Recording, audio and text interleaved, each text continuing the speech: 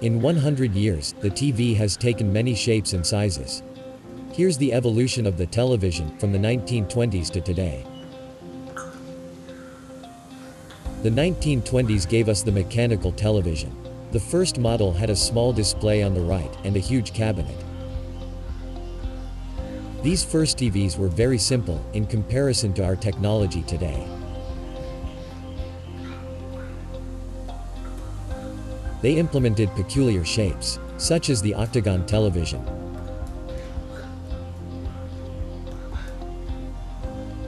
Although the technology was impressive, the video quality was not.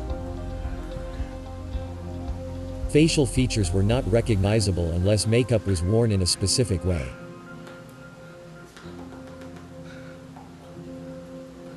In the 1930s, we saw more refined televisions, with better designs and resolution.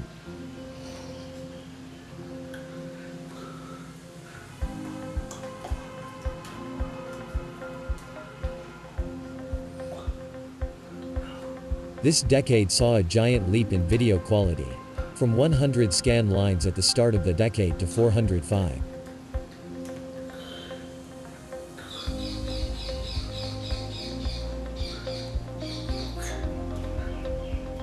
The 1940s brought us even higher resolutions, including the NTSC standard of 480 lines of resolution and better audio.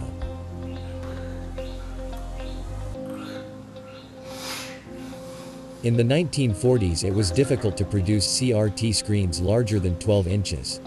So big screen TVs implemented projection techniques.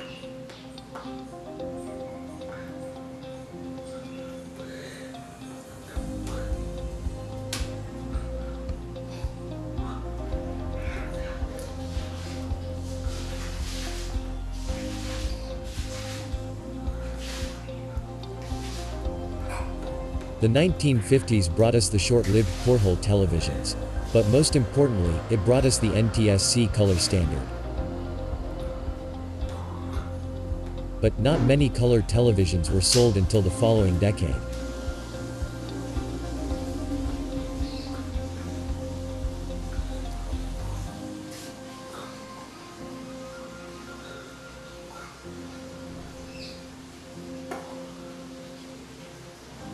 The sales of color TVs boomed in the 60s.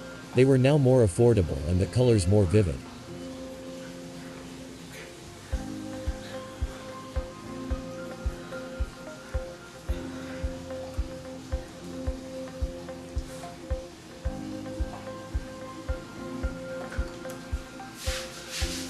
The 1970s brought TV designs for every taste and need.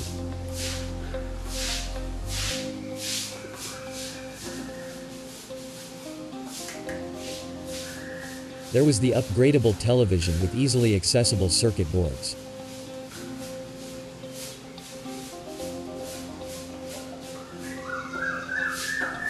The futuristic televisions, which implemented curvy design patterns.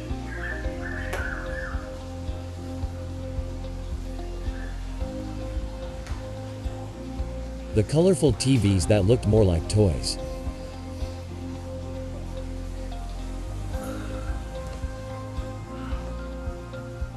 And the portable combos, which normally included radios and cassette decks.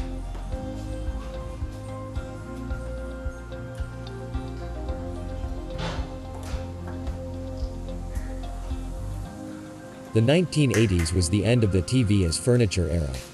These were replaced with color projection TVs with larger screens and minimalist cabinets. The Space Command was one of those color projection TVs.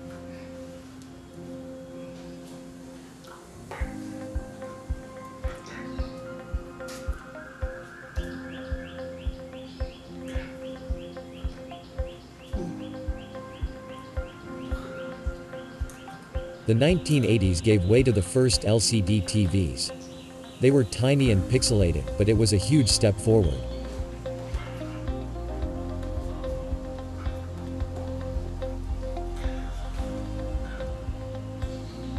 These portable TVs were a lot more affordable and included additional functions.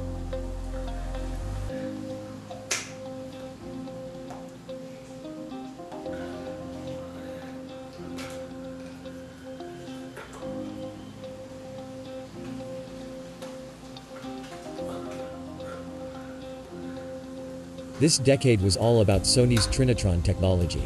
As Sony's patent had run out, all competitors were free to use the technology. Combos such as this became really popular in the 1990s. They included FM radio and VCR. In the 1990s, Casio continued to improve their portable LCD TVs.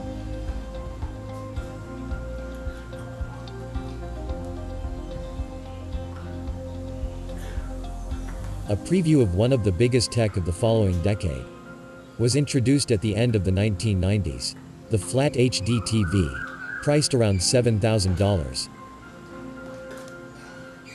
Throughout the 2000s, CRT TVs were still very popular, as they were inexpensive and could access HD channels using a converter box.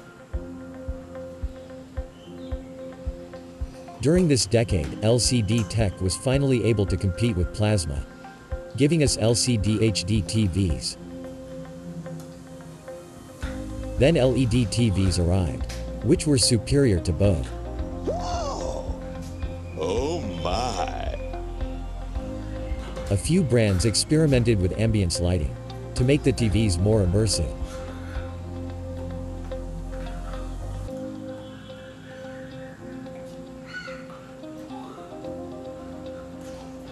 Through the decade, HD TVs became pretty smart. They were able to display content from your computer, as well as connect to different services on the internet.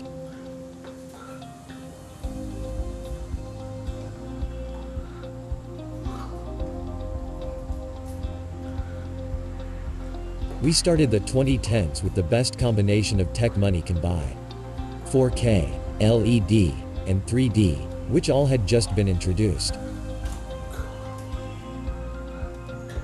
Curved screens became the premium feature for a few years. It was meant to reduce glare and improve immersion by taking advantage of our peripheral vision.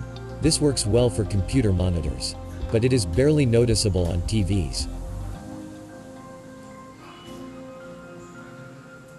Something truly impressive was the introduction of wallpaper TVs. These are almost as thin as a credit card.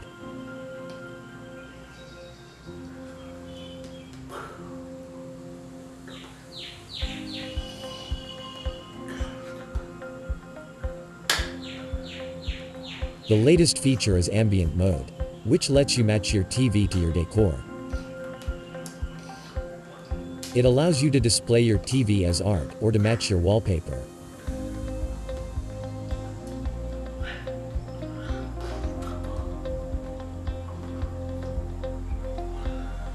"2020 promises many new technologies, such as the rollable TV. It is completely hidden when it's off, and when it's on, it grows to the size of the content or application. This is great for calendar and music apps, and avoids the black bars in extra-wide movies.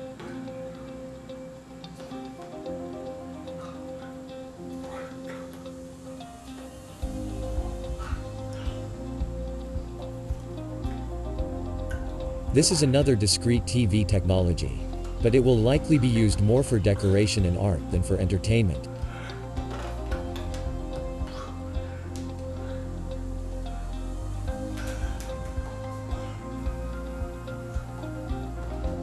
The double-sided TV will be great for gaming and for commercial applications.